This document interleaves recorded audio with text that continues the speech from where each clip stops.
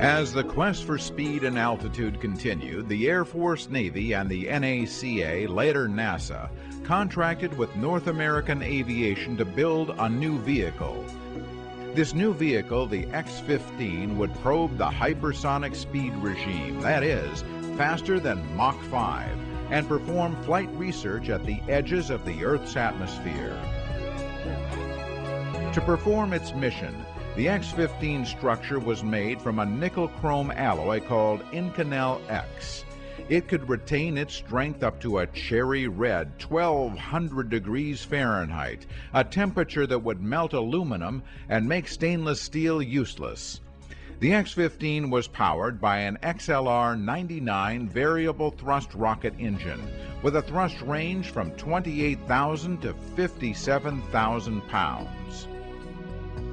Before each flight, the pilots trained 8 to 10 hours in a ground-based simulator. The X-15's flight envelope demanded precise control during all phases of flight: the powered phase, the flight out of the atmosphere, and especially the re-entry. The pilots trained for the multitude of possible malfunctions of the rocket engine, systems, and displays. The appreciation of the ground-based flight simulator was fully realized first in the X-15 program. A flight began with the pilot climbing into the X-15 attached under the wing of the B-52 on the ramp. The B-52 then taxied out and took off, slowly climbing to 45,000 feet, heading for the northeastern corner of Nevada.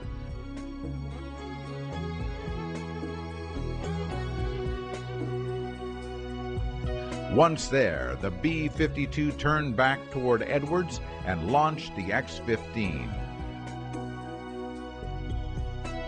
Once clear of the B-52, the pilot lit the rocket engine and began his particular flight profile, climb for altitude, for instance, or a speed run. In spite of launching in northeastern Nevada, the X-15's flight to Rogers Dry Lake lasted an average of just 10 minutes. The engine consumed the entire fuel supply in less than 2 minutes, after which the airplane was a high-speed glider with a lift-to-drag ratio of about 4 to 1. The pilot was busy the entire flight and had very little time to enjoy the scenery. Things happened fast at Mach 5+, and this was no airplane to fall behind on. Maintaining a proper angle of attack was critical if the pilot was to reach the designated altitude.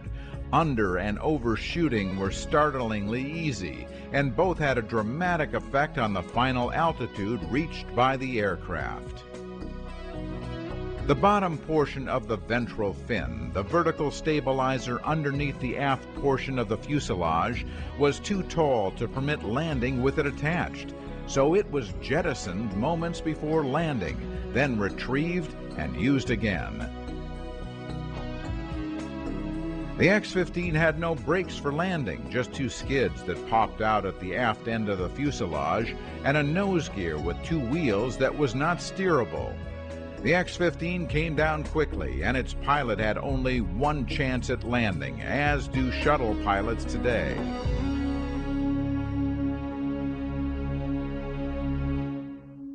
For its record speed flight, the X-15 was fitted with 2 external propellant tanks, which could be jettisoned, and covered with a silicone ablative coating painted white.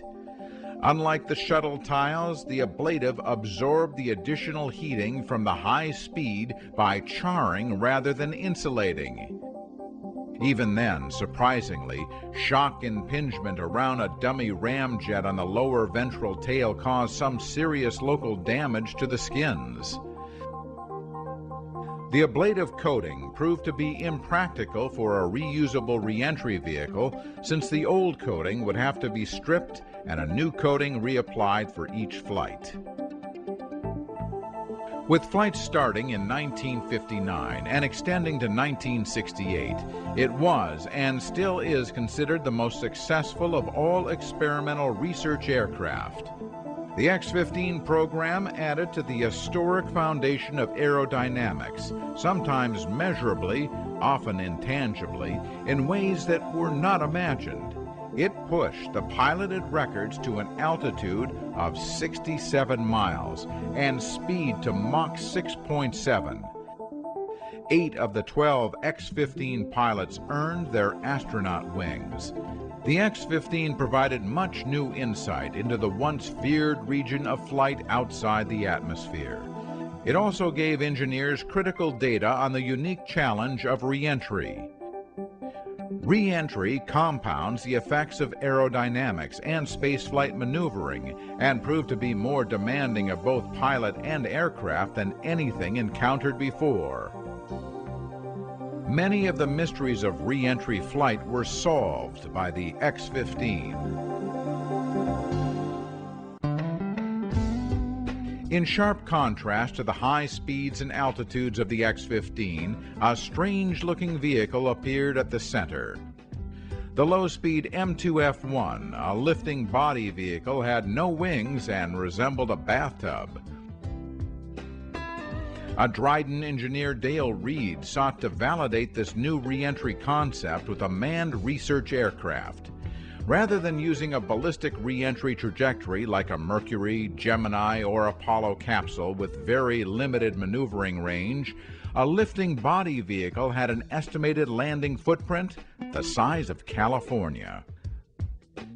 The tubby vehicle shape was taken from re-entry lifting body shapes that were being tested at the NASA Ames Research Center. After seeing Reed's 2-foot model fly, Center Director Paul Bickle authorized an in-house effort to build the manned M2F1. In the spring of 1963, Milt Thompson made the first flight of the M2F1 towed behind a hot rod Pontiac Catalina convertible. Later, an R-4D Navy DC-3 was used for tows to higher altitudes. Flights released from behind the R-4D at 12,000 feet lasted just 2 minutes until landing. The M2F1 would lead to bigger things in the future. If the M2F1 was strange, the Lunar Landing Research Vehicle was out of this world. During the 1960s, NASA had embarked on a journey to the moon. The Apollo program's mission was to land men on the moon and return them safely to Earth. No one on the Apollo program wanted the first lunar landing, with its high pilot workload and psychological stress, to be the first time an astronaut team flew a lunar landing descent profile. To help train astronauts for this difficult task, Dryden engineers Don Bellman and Gene Matranga, along with Bell Aerospace, conceived of an in-flight simulator to train the astronauts. It became known as the Lunar Landing Research Vehicle, LLRV. The LLRV was a free-flying simulator held aloft by a turbofan jet, simulating the moon's gravity, and maneuvered with hydrogen peroxide thrusters. First delivered in late 1964, the LLRV was flown by the Dryden research pilots Joe Walker, Don Malik, and the Army's Jack Kluver. During that time, the team made significant modifications to the craft, some to better mimic the lunar module in its layout, others to make the vehicle safer or more capable. Perhaps most significant of all, the vehicle was a pure fly-by-wire craft controlled by 3 analog computers with no mechanical backup. During its 198 flights at Edwards, it had flown as long as 9.5 minutes and reached a maximum altitude of nearly 800 feet. It was then turned over to Houston in December of 1966 for training the Apollo astronauts. Picking up some dust. 4 forward. As they say, the rest is history. On July 20th, 1969, former Dryden Center pilot Neil Armstrong set the Apollo lunar module down on the moon. Tranquility Base here. The Eagle has landed.